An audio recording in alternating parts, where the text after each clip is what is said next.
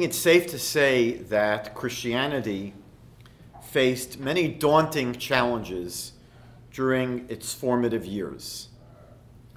Israel was a nation that was straining under Roman occupation when Jesus of Nazareth claimed to be the Messiah in approximately the year 27 of the Common Era. He attracted a small group of Jewish followers, and they expected that he would soon liberate them from Roman rule and usher in a utopian Messianic age. Jesus' group was entirely composed of Jews, and its makeup was not just Jewish, their practice was thoroughly Jewish. Jesus repeatedly told his followers that the focus of his mission was directed exclusively toward the Jewish people, and that their observance of the Torah was vital. After leading his group for 3 years, Jesus went up to Jerusalem for the Passover festival, and he was summarily executed, crucified by the Roman procurator Pontius Pilate, as any insurrectionist leader would have been. Now, this was totally unexpected and came as a tremendous shock and disappointment to his followers. Some of them immediately left the group. Others claimed to have had visions seeing him 3 days after his crucifixion and soon afterward ascending heavenward. But they anxiously awaited for his return to redeem Israel and usher in the kingdom of God. The second great challenge facing this movement was when their expected return of their Messiah failed to materialize. At some point, they began to tweak the entire concept of the Messiah so that it could accommodate a dead Messiah. And their basic innovation was to claim that the real reason God sent the Messiah to the world was for him to die as a sacrifice who would atone for the sins of those who would believe in him. Now, this desperate makeover of the Messianic concept had no traction within the greater Jewish community. As Jesus' small group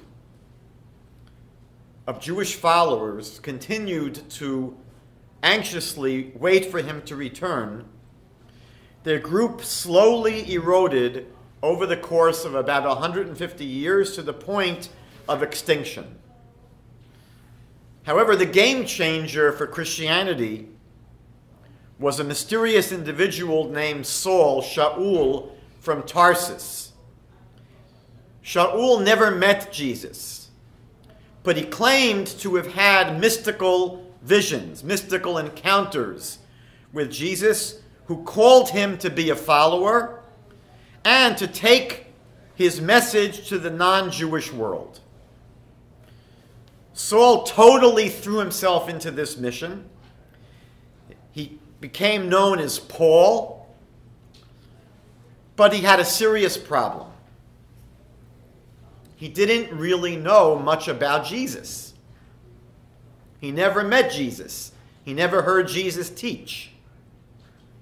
And he didn't seem terribly interested in consulting with Jesus' Jewish followers who had been based primarily in Jerusalem.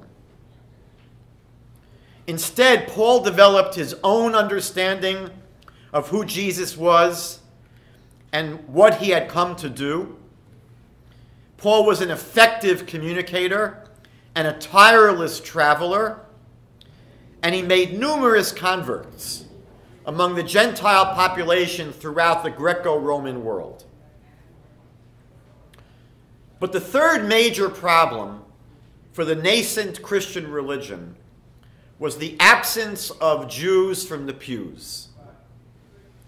This was embarrassing, and it was terrible optics. Jesus, of course, claimed to be the Jewish Messiah. His following that was launched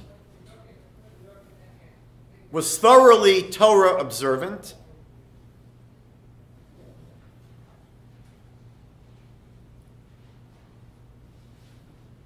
But these Jews quickly disappeared, and the movement only reemerges with Gentiles becoming the major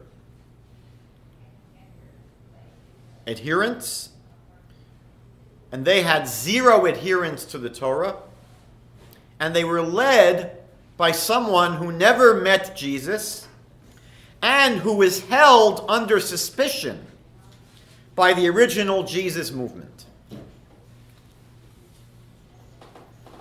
Paul struggled to resolve the tension between the continued election of the Jewish people as God's chosen people, in spite of their rejection of Jesus.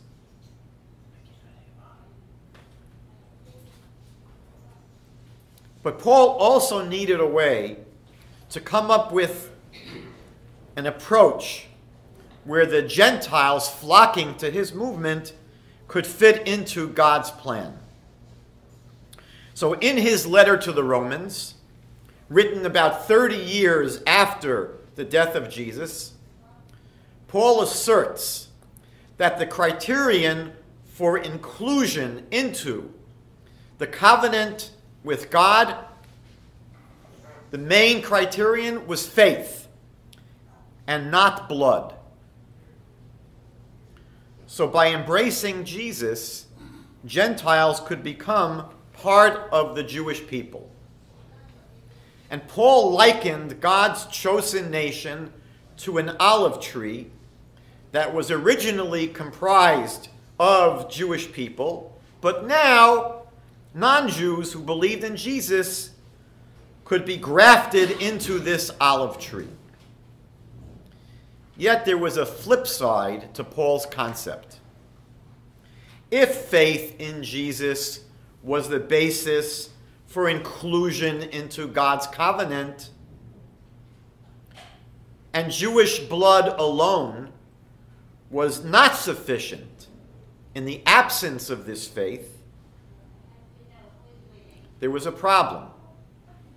And so in Paul's analogy, these branches of unbelieving Jews are broken off from the olive tree.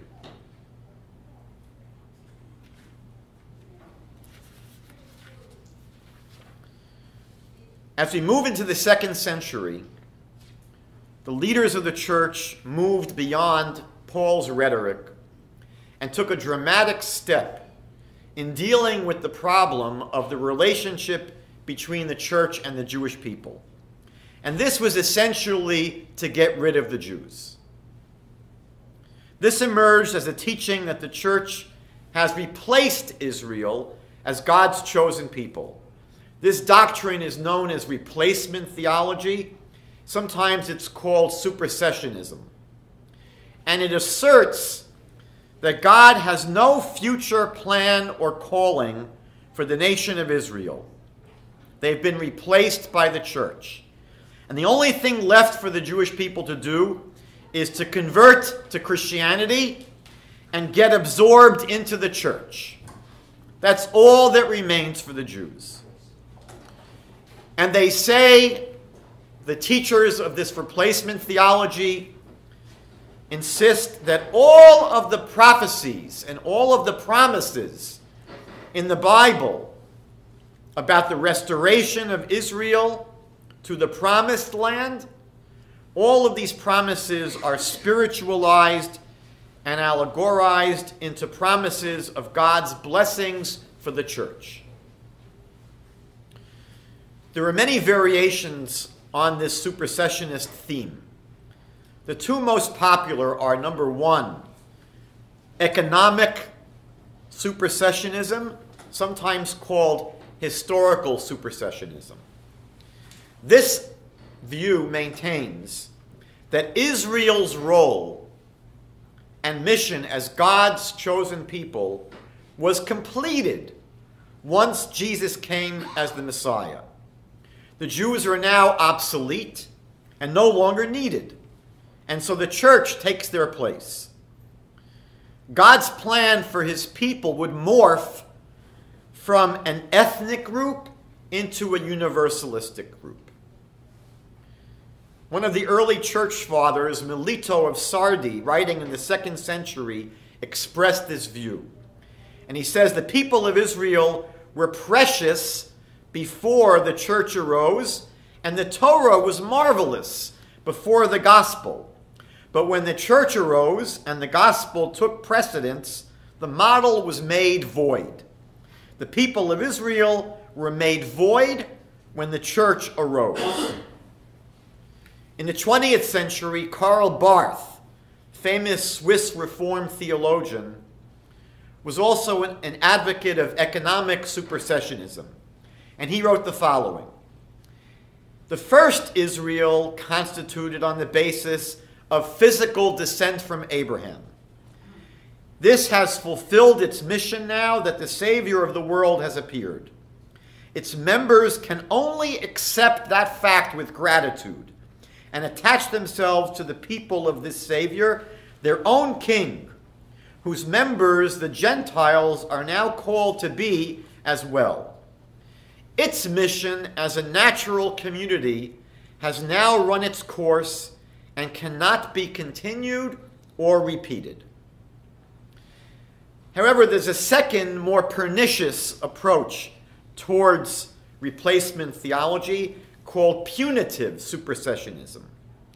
And this approach maintains that Israel's place as God's people was forfeited by them because of their sin in rejecting Jesus. As a result, God washed his hands of the Jewish people, leaving them with no purpose whatsoever as a nation. This view insists that God is finished with the Jewish people. Martin Luther, who was the founder of the Protestant Reformation in the 16th century, expressed this view in his infamous work Concerning the Jews and Their Lies, which he published in the year 1543. And there Luther writes the following: for such ruthless wrath of God is sufficient evidence that the Jewish people assuredly have erred and gone astray. Even a child can comprehend this. For one dare not regard God as so cruel that he would punish his own people for so long, so terribly and unmercifully. Therefore, this work of wrath is proof that the Jews surely are rejected by God, are no longer his people, and neither is he any longer their God. From the 2nd century until the 19th century, supersessionism was embraced by virtually all of Christendom. Catholics, Protestants, Orthodox churches all embraced this doctrine of replacement theology. As we'll see later, there was a serious defection from this view beginning in the 20th century. But even so, it seems that today, a majority of churches still hold today to some form of replacement thinking. Modern-day Israel is seen in replacement circles as an accident of history that is no different than when India gained independence from Great Britain in 1947. These Christians insist that Israel today has no spiritual significance whatsoever, and that God has no special plan or destiny for it. The Knox Theological Seminary issued a document in 2002 entitled An Open Letter to Evangelicals Concerning Israel. The letter begins by denouncing anyone that teaches that the Bible's promises concerning the land of Israel are being fulfilled today in a special region or holy land perpetually set apart by God for one ethnic group alone. The letter goes on to insist that the promises made to Abraham do not apply to any particular ethnic group, but to the Church of Jesus, the true Israel. Since being issued, this document has been endorsed by hundreds of theologians and pastors, including some of the most well-known Christian leaders in the world. It turns out that the roots of replacement theology can be uncovered on the very pages of the Christian Bible. While the actual meaning of many of these passages is a subject of debate among Christians today, those who embrace replacement theology will cite these passages for support. In the Gospel of Matthew, chapter 3, verses 7 through 10, it describes when John the Baptizer is meeting people at the Jordan River to immerse them, and he sees the leaders of the Jewish people, the Pharisees and the Sadducees, coming, and he says to them, "You brood of vipers! Who warns you to flee from the wrath to come? You must bear fruit worthy of repentance. Do not presume to say to yourselves, 'We have Abraham as our ancestor.' For I tell you, God is able from these stones to raise up children to Abraham. Even now the axe is lying at the root of the trees. Every tree, therefore, that does not bear good fruit is cut down and thrown into the fire." Later in the book of Matthew, chapter 21, verses 33 to 46, is the famous parable of the landowner. And Jesus addresses the Jewish people and says, "Listen to another parable. There was a landowner who planted a vineyard. He put a wall around it, dug a wine press in it, and built a watchtower. Then he rented the vineyard to some farmers and moved to another place. When the harvest time approached, he sent his servants to the tenants to collect his fruit. The tenants seized his servants. They beat one, they killed another, and they stoned a third. Then he sent other servants to them, more than the first time, and the tenants treated them in the same way.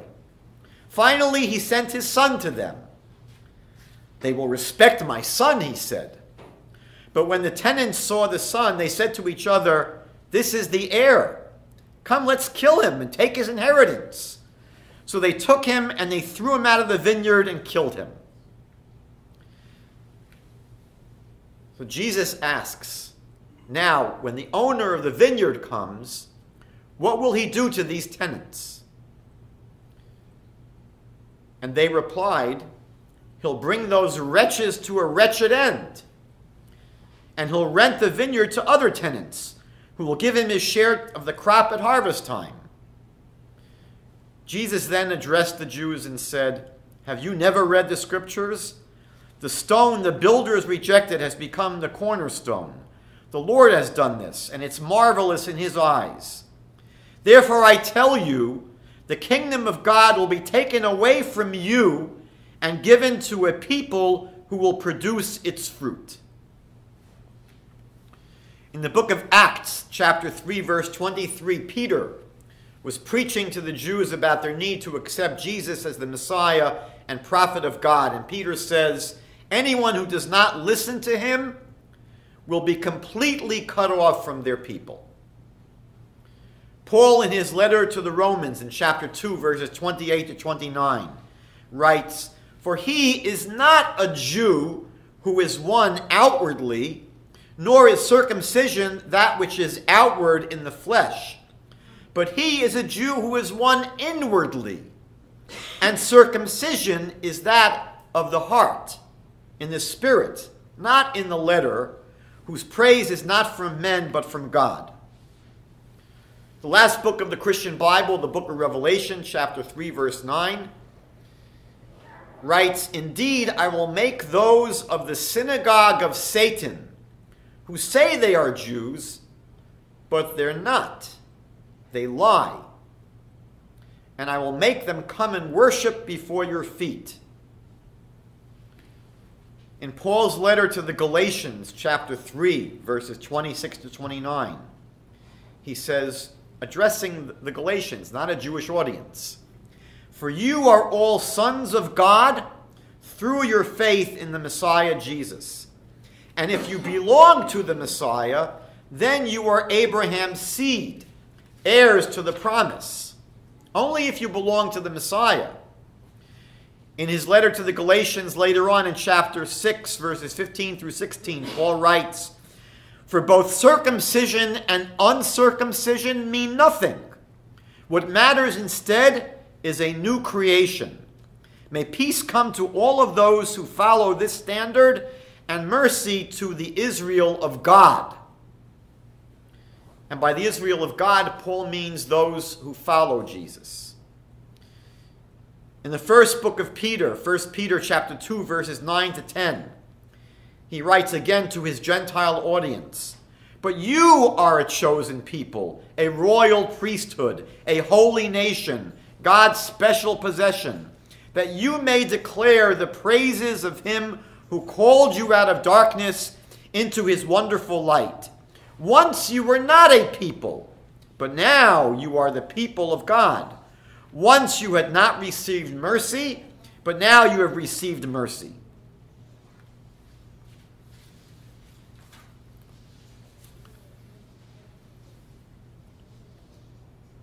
These sentiments were carried further in the pronouncements of the church fathers beginning in the 2nd century. The Epistle of Barnabas, written around the year 100 of the Common Era, was even considered for inclusion into the Christian Bible. And it states there that only a Christian can make sense of the Bible, because carnal Jews, with their earthly mindset, fail to grasp the hidden messages of their own scriptures. As a result, the Jews eternally forfeited their entitlement to the covenant promises made to Abraham, Isaac, and Jacob.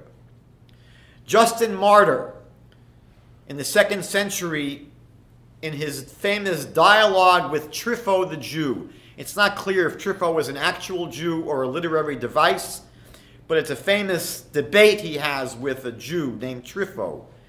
And in this dialogue, Justin maintained that God's covenant with Israel was no longer valid, and that he was the first one, Justin Martyr, to identify the church as the true Israel. He writes, "For the true spiritual Israel and descendants of Judah, Jacob, Isaac, and Abraham are we, who have been led to God through the crucified Messiah. We, who have been quarried out from the bowels of the Messiah, are the true Israelite race." And in his dialogue with Trypho, Justin declares, "The scriptures are not yours, they are ours." In the 2nd century, Saint Irenaeus, the bishop from Lyon, France, writes that the house of Jacob and the people of Israel are disinherited from the grace of God. The church has completely replaced them. Also in the 2nd century, Clement of Alexandria writes that Israel denied the Lord and therefore forfeited the place of the true Israel. Hippolytus of Rome in the 2nd century writes that the Jews were darkened in the eyes of their souls with a darkness utter and everlasting. They were destined to be slaves to the nations forever. In the 3rd century, Tertullian, the great church father, wrote that the promise of Genesis chapter 25, that the older will serve the younger. This was referring to Esau and Jacob. When Rebekah was pregnant with twins, she went to a prophet for understanding, and he told her, you're carrying twins, and the elder will serve the younger. And Tertullian writes that the promise of this prophecy in Genesis chapter 25 was a prophecy that Israel would become subservient to the church. Because Israel is the elder faith, and the church is younger. The elder will serve the younger. And he wrote that God divorced the Jewish people and rejected them in favor of the Christians. Cyprian of Carthage, also in the 3rd century, who was a student of Tertullian, writes that the Jews departed from God and lost favor, while the Christians took their place. He writes, "We Christians pray to God as our Father because he has begun to be ours, and he has ceased to be the father of the Jews who have forsaken him." Origen of Alexandria, also in the 3rd century, writes, "We may assert in utter confidence that the Jews will not return to their earlier situation, for they have committed the most abominable of crimes in forming this conspiracy against the Savior of the human race. Therefore, the city where Jesus suffered was necessarily destroyed. The nation that was driven from its country, the Jewish nation was driven from its country, and another people was called by God to be the blessed election." Origen as well wrote that the destruction of Jerusalem served as the bill of divorce by God to Israel. Eusebius, who was the bishop of Caesarea, he was born in 265, he died in 339. He continued in the teaching of the church that the true Israel was the Christian religion, and he wrote that while the promises of Scripture were meant for the church, all of the curses of the Bible still applied to the Jews. Hilary of Poitiers, who was a bishop sainted by the Catholic Church, granted sainthood in the 4th century, writes that Jews are a perverse people, accursed by God forevermore. The Archbishop of Constantinople, St. John Chrysostom, in the 4th century, was a very famous preacher, nicknamed the Golden-Tongued Preacher, delivered 8 sermons against the Jews.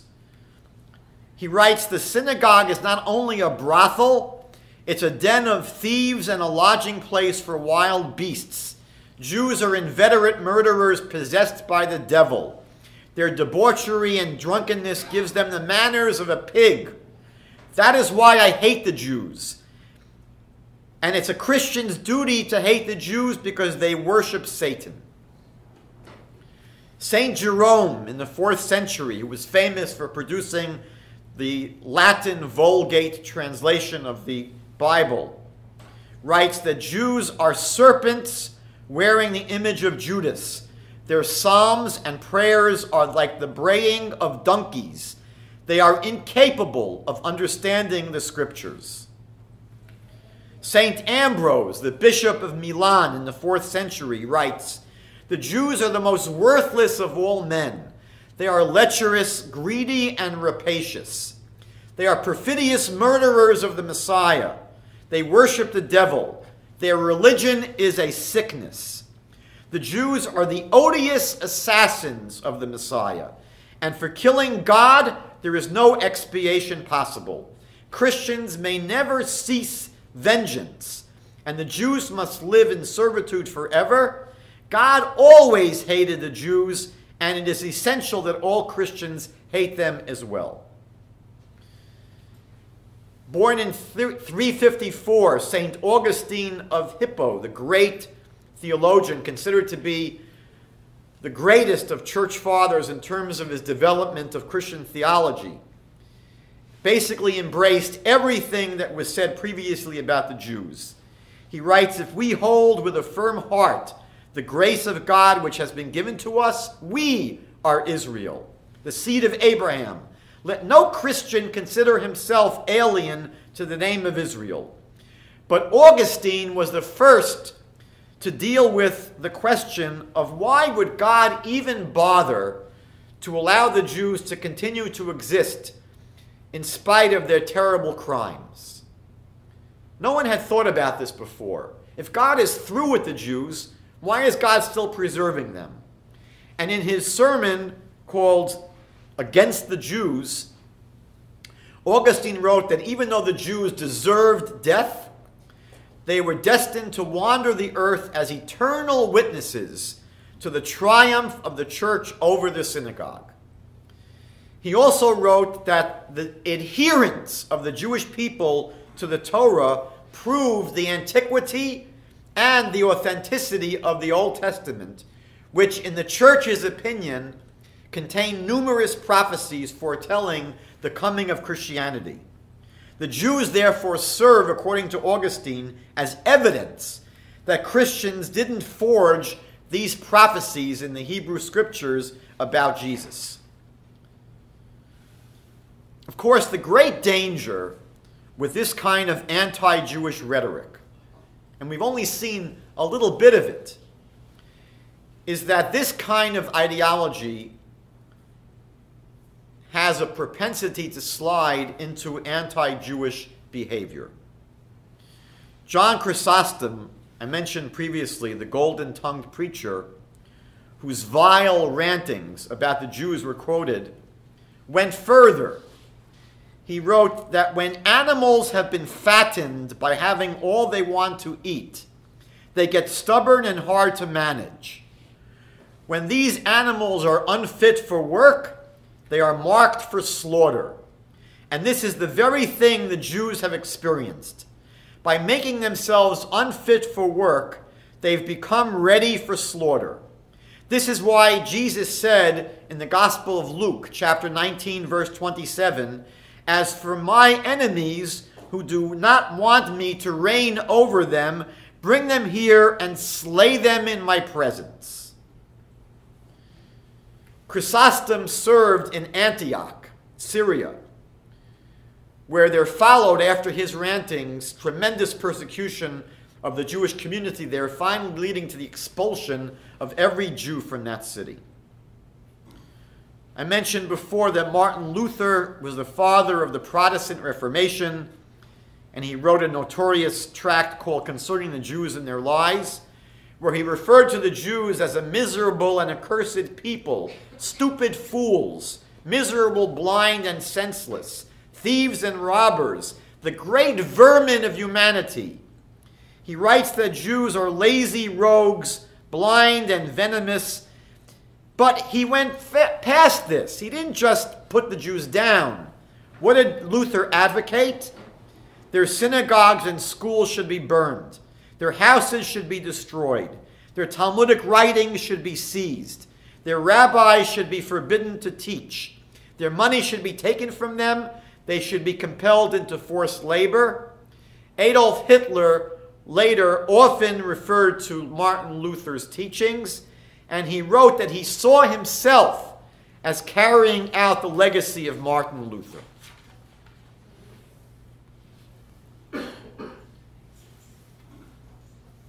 Now, this claim that the Christian church is the true Israel of the Bible strains credibility. Israel is mentioned over 2,000 times in the Hebrew Scriptures, and Christian theologians have to do one incredible tap dance through the Bible in order to interpret all of these passages allegorically to be referring to the church. This attempt to co-opt the Bible seems especially suspicious when all of the predictions of judgment against Israel are understood literally. This is especially strange when you find passages in the Bible where the very same verse has both threats of punishment and a promise of rescue to the Jewish people. How is it possible to say, well, half of the verse is speaking about Israel, but half of the verse is really speaking about God's promises to the church? For example, in the book of Jeremiah, chapter 30, verse 11, the prophet says, "For I am with you, declares the Lord, to save you. For I will destroy completely all the nations where I have scattered you. Only I will not destroy you completely. I will chasten you justly, and I will by no means leave you unpunished." So in the very same verse where God says he will punish us, he will chasten us, he promises, but he will never destroy us, and he's going to save us and take care of our enemies. And somehow the church that embraces replacement theology has to say, well, part of this verse applies to Israel, part to the church. Any unbiased study of Scripture will reveal that God made his covenant with the nation of Israel as an everlasting relationship. And there are literally hundreds of passages that show this. For replacement theologians, their identity theft becomes incredibly bizarre. And it reminds me of that old film, The Invasion of the Body Snatchers. Because not only do these replacement theologians insist that the church is now the true Israel, some of these replacement theologians insist that the church existed from the beginning of time, and that all of the faithful people in the Jewish Bible knew Jesus, believed in Jesus, and put their faith in Jesus. It's similar to many in Islamic theology that insist that Abraham was a good Muslim as well. What does the Bible actually say about the Jewish people and their covenant? Genesis chapter 17, verse 7. God says to Abraham, I will establish my covenant between me and you and your descendants after you in their generations for an everlasting covenant, to be God to you and your descendants after you. And this promise is literally repeated dozens and dozens and dozens of times. In the book of Vayikra, Leviticus chapter 26, verses 44 to 45, God says, in spite of this, when they are in the land of their enemies, I will not reject them or abhor them so as to destroy them completely, breaking my covenant with them, because I am the Lord their God. But for their sake, I will remember the covenant with their ancestors, whom I brought out of Egypt in the sight of the nations, to be their God. I am the Lord. The prophet Isaiah in chapter 54, verse 10, writes, for the mountains may be removed and the hills may shake, but my loving kindness will not be removed from you, and my covenant of peace will not be shaken, says the Lord, who has compassion on you. A few chapters later, Isaiah chapter 59, verse 21, as for me, this is my covenant with them, says the Lord. My spirit that is upon you and my words that I've put in your mouth shall not depart out of your mouth or the mouths of your children or out of the mouths of your children's children, says the Lord, from now and forever. The prophet Jeremiah chapter 31, verses 35 to 36 says something amazing. Thus says the Lord, who gives the sun for light by day and the fixed order of the moon and the stars for light by night, who stirs up the sea so that its waves roar. The Lord of hosts is his name. Because if this fixed order of nature departs from before me, declares the Lord, then the offspring of Israel will also cease from being a nation before me forever, says the Lord. God is saying that as long as the laws of nature are working, there will be a Jewish people. The prophet Hosea, chapter 2, verses 19 to 20. I will betroth you to me forever. Yes, I will betroth you to me in righteousness and justice, in loving kindness and mercy. I'll betroth you to me in faithfulness, and you shall know the Lord. God says that he will betroth the nation of Israel forever. One of the most frequently occurring prophecies in the Tanakh is God's promise to restore Israel to her ancestral homeland after their long exile. It's impossible to plug the Christian church into these passages unless the Bible is distorted in ways that renders its prose meaningless. Deuteronomy chapter 30, verses 1 through 5. So it shall be when all of these things have come upon you, the blessing and the curse, which I've set before you, and you call them to mind in all the nations where the Lord your God has banished you, and you will return to the Lord your God and obey him with all your heart and all of your soul, according to all that I command you today, you and your sons, then the Lord your God will restore you from captivity and have compassion on you, and will gather you again from all the peoples where the Lord your God has scattered you. If your outcasts are at the ends of the earth, from there the Lord your God will gather you, and from there he will bring you back. The Lord your God will bring you into the land which your fathers possessed, and you shall possess it. And he will prosper you and multiply you more than your fathers. This promise of the return to our homeland is repeated dozens and dozens of times by the prophets. And of course, if God has been done with the Jewish people for the past 2,000 years, why has he miraculously preserved us when much larger and stronger nations have disappeared from the world? Why would he miraculously bring us back to our land after centuries of exile and supernaturally protect us and preserve us in the face of persistent and massive attempts to drive us into the sea? It's hard to believe that anyone can actually insist today that Israel does not matter to God anymore. The church has insisted for the past 2,000 years that the Jewish people are blind and incapable of understanding our own Bible. But the old saying goes that whenever you point your finger, you have three pointing right back at yourself. And this saying was never truer. It's hard to understand how the great minds of Christendom fail to see the clear and obvious teaching of what the Bible actually says. But this blindness has been lifting. John Nelson Darby was the leader of the Plymouth Brethren in Ireland in the 19th century. And he rejected the idea of twisting the Hebrew Scriptures by means of allegory and spiritualizing its meaning. And he wanted to understand the Bible using its plain meaning based on a literal, historical, grammatical approach. And with this manner of study, the distinction between Israel and the church became obvious to Darby. Based upon the biblical testimony, he came to believe that there'll be a future time when God will literally fulfill the promises he made to Israel. His system of understanding the Bible became known as dispensationalism.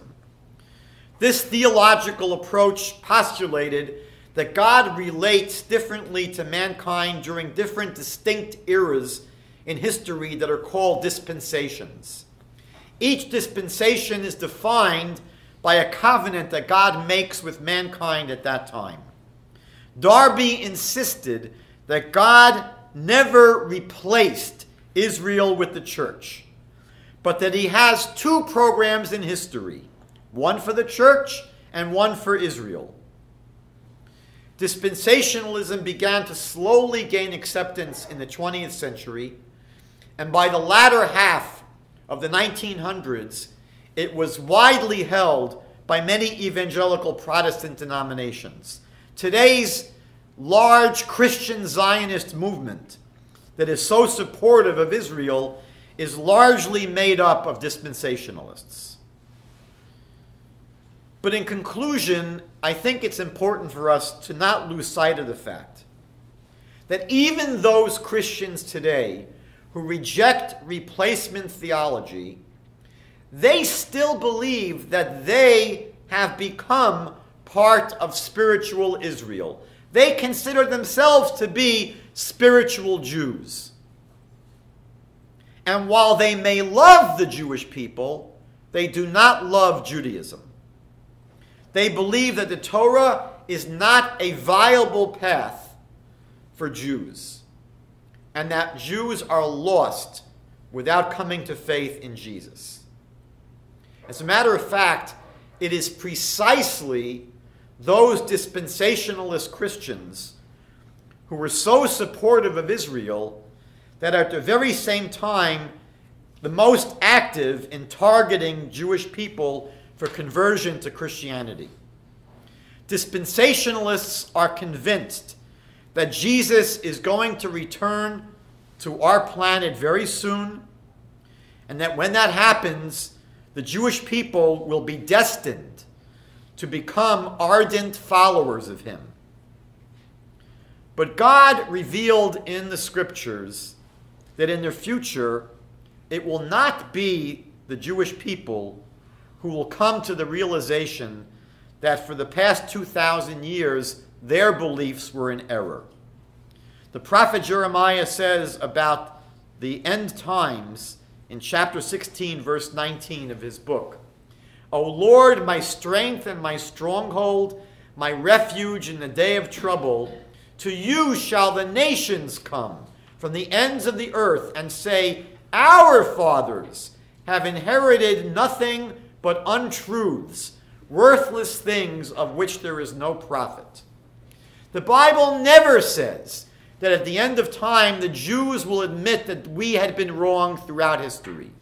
On the contrary, the Bible repeatedly tells us that at the end of history it will be the nations of the world who will confess that they had been wrong all along. The prophet Zechariah chapter 8, verse 23, writes, "Thus says the Lord of hosts, in those days 10 men from all the nations of the world will grasp the garment of a Jew, saying, let us go with you, because we have heard that God is with you." Truth be told, this is actually beginning to take place now. I do a weekly program on the internet with William Hall called "A Rabbi Cross-Examines the New Testament." We study one chapter of the Christian Bible each week. William is the son of a Christian pastor and was himself a Christian leader before realizing that something was wrong.